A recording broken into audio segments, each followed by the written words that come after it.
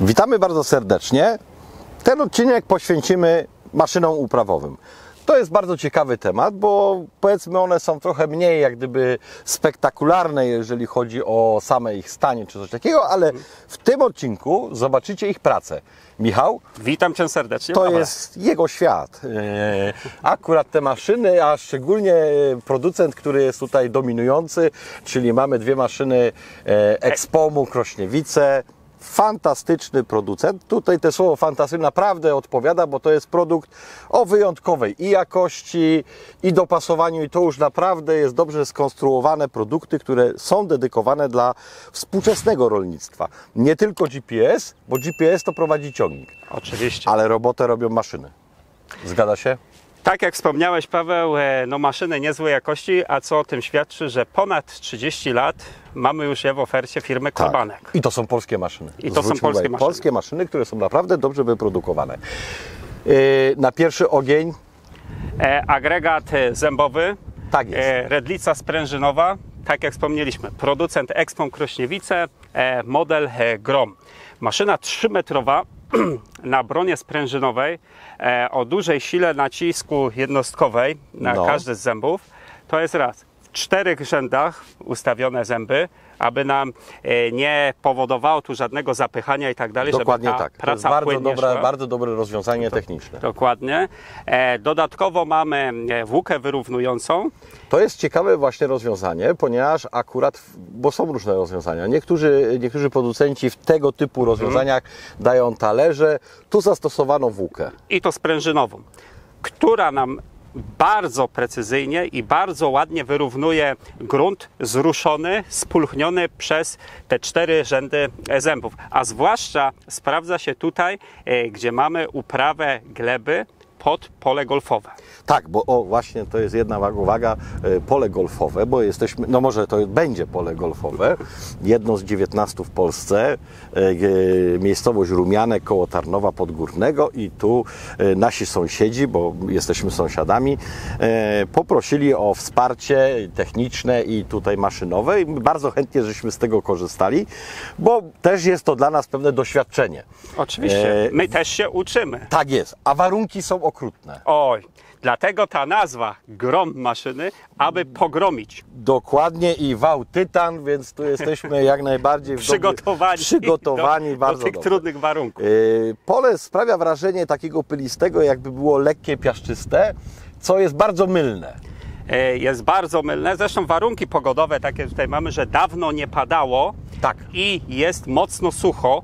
I teraz tak, i dokładnie tak, gleba jest bardzo zbita, zatem uprawa tym agregatem jest w ekstremalnych warunkach wykonywana, ponieważ rwią się duże grudy.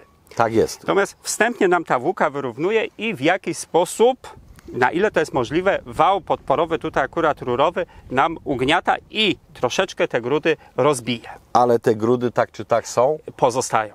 A będzie tutaj siana trawa? Niestety na tym etapie nie możemy zakończyć przygotowań. Nie. I dlatego jest potrzebna kolejna maszyna. Kolejna maszyna to jest też bardzo ciekawa konstrukcja. To jest włoskiego producenta Arbosa. Włosi są specjalistami w bronach aktywnych, szczególnie w bronach wirnikowych. Tu mamy model MK180, czyli dla 180-konnego ciągnika. A bo ja Ci powiem, pierwotnie myślałem, że to jest 1,80 m szerokości. To jednak Michale, nie tak. Nie. Często liczby przy agregatach aktywnych bardziej oznaczają zapotrzebowanie ciągnika, czyli maksymalny ciągnik jaki może być, to jest 180 koni, większy już by nie był wskazany, aczkolwiek ona by to wytrzymała. Zresztą pracując dzisiaj tą maszyną tutaj, tym agregatem, zwróciłem uwagę na to, że tutaj jest bardzo mocna, taka olbrzymia ta przekładnia napędowa. Tak. Widać, że to jest trwałe rozwiązanie z przeznaczeniem właśnie na trudne warunki i przy sprzęgnięciu z ciągnikiem dużym, bo dużej 180 mocy. koni to jest całkiem solidny ciągnik i on może naprawdę przełożyć tą swoją moc, bo i ma masę i w ogóle. Ale bardzo aktywna brona tutaj jest potrzebna, bo jak sam powiedziałeś, ta gleba po przejechaniu, po wzruszeniu, to jednak powiedzmy te grudy były i tak dosyć stolne. Olbrzymie, że tak powiem. Nie? I tak naprawdę lwią robotę tutaj w tym przygotowaniu tego gruntu pod zasiewy trawy, tak? I żeby nam powstało z tego to pole golfowe wymarzone. No to właśnie ten agregat musi nam precyzyjnie rozmieszać, rozbić i doprowadzić do tej gruzełkowatości odpowiedniej. Tak jest, no bo chodzi o to, że tutaj na tym terenie będzie siana trawa. Cała technologia, w ogóle projekt jest bardzo specjalny. Jeden z czołowych projektantów pól golfowych w Europie, Duńczyk, tutaj projektował to pole. To jest cały system nawadniania, odwadniania. Tu nawadnianie będzie wykonywane co 4 godziny, będą dysze się podnosiły i nawadniały oczywiście w specjalnym systemie. I ta struktura gleby jest bardzo istotna po to, żeby drobne korzonki trawy tutaj naprawdę na lata zagościły. Zadarniły, że tak powiem, ten teren. Bo ta trawa jest bardzo, bardzo krótko cięta. Tak. Na grillu... A ostatnio coś wspominałeś. Tak, wspominałem, bo to mnie samego szokowało, że na grillu to, co wszyscy by chcieli mieć w swoich ogródkach, cięcie jest dokonywane na 1,2 cm wysokości. Ojej, to bardzo precyzyjnie. To muszą być specjalne już maszyny do obsługi tego kosiarki trawnika. wrzecionowe, to jest zupełnie inna para kaloszy i zresztą po tej trawie, żeby można było jeździć, to na przykład właśnie klient, ten, który ma to pole i tu buduje pole golfowe, nabył od nas ciągnik mniejszy, 30-55 Arbos, który ma specjalne ogumienie do trawy, szerokie, miękka guma, żeby nie uszkodzić trawy. Żeby nie niszczyć już tej gotowej pałaci. Pytanie jest inne. Jeżeli mamy tą bronę wirnikową, ona ma odpowiednią liczbę wirników. Mówiłeś właśnie o bardzo solidnej przekładni. Wał ciężki, metalowy, zębaty. Prędkość jazdy. Bo to jest szok, co ja widziałem, poza kadrem oczywiście. I właśnie, szok pewnie pomyślisz, że inaczej, Państwo pomyśleliby, że chodzi tutaj o bicie rekordów prędkości. Nic bardziej mylnego. Demon prędkości nie jest potrzebny. Nie, tutaj nie. Tak jak broną wirnikową normalnie w uprawie rolniczej możemy tutaj uzyskiwać prędkości około 8 km na godzinę, 10 nawet, zgodzi się Paweł? Tak. Tak, tutaj Państwa zaskoczę, bo mamy do wykonania tą pracę o 10 razy wolniej.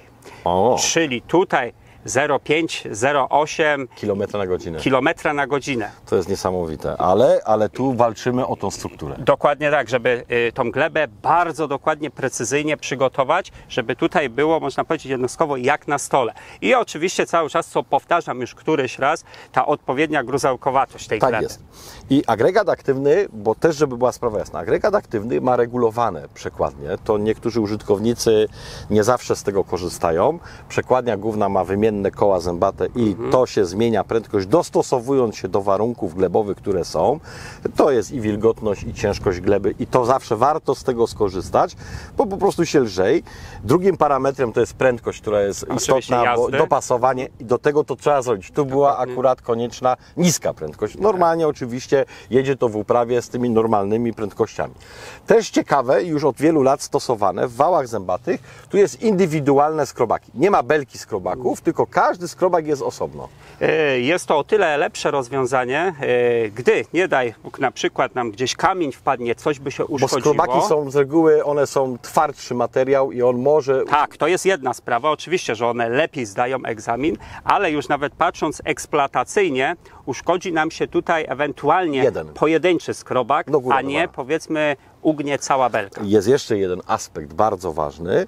Niektórzy użytkownicy nieraz się dziwią, że jeżeli jest wał 3-metrowy, przecież to nie jest wielka powiedzmy odległość. Chodzi o co? Chodzi o to, że nie zużywa to się równo. Najwięcej się zużywają te, które są w środku. Jest taka, jakby się wzięło, to podniosłoby się ten cały grzebień, to okazuje się, że jest taka parabola. I dlatego też indywidualne jest o tyle lepsze, że można sobie indywidualnie podregulować każdy z skrobaków. Tak jest. I to warto o tym pamiętać, bo często użytkownicy o tym niejednokrotnie zapominają. Trzecia maszyna, no chyba banalnie prosta.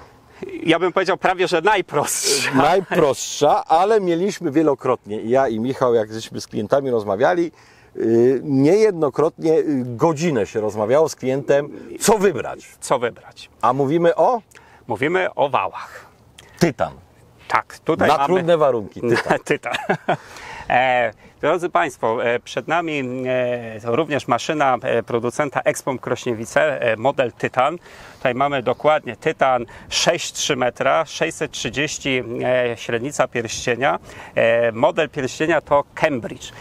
Jest to pierścień właśnie wyjątkowo dobrze skonfigurowany na takie warunki, jak jakie tutaj. Tu akurat mamy. Bo tutaj potrzebujemy uzyskać raz, że zagęszczenie gleby w górnych partiach, to raz, drugie, odpowiednie rozkruszenie gleby i tym samym uzyskanie odpowiedniej gruzełkowatości. Dokładnie tak. I całość, że tak powiem, walorów, które ten wał nam daje, spowoduje, że trawa po zasianiu będzie miała o tyle łatwo, że tak powiem, wschodzić kompleksowo, ponieważ mamy bardzo dobre podsiąkanie. Dokładnie. Chodzi o to, żeby ta linia podsiąkania, która mieści się dosłownie tam centymetr, półtora, góra 2 centymetry od linii gruntu, tam dochodziła wilgoć, ta, która jest zmagazynowana w glebie.